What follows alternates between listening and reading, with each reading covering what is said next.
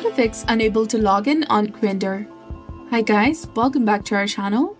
Today we'll be discussing about fixing unable to log in on Grindr. So here are some troubleshooting steps if you're having trouble logging into your Grindr. So first of all, you have to update the application. Ensure that you're using the latest version of Grindr application on your mobile device, and you can check that by going to Play Store. Click on the search bar at the top and then type in Grindr. Once you find the application, if you see an update button, that instead of open, tap on it to update it to its latest version, and then try launching the application. Make sure that you're in a region where Grindr isn't blocked by governmental restrictions, as this can prevent you from logging in or signing up. Press and hold the Grindr application, tap on App Info in the top, scroll down and go to Storage, and then click on Clear Cache and also click on Clear Data.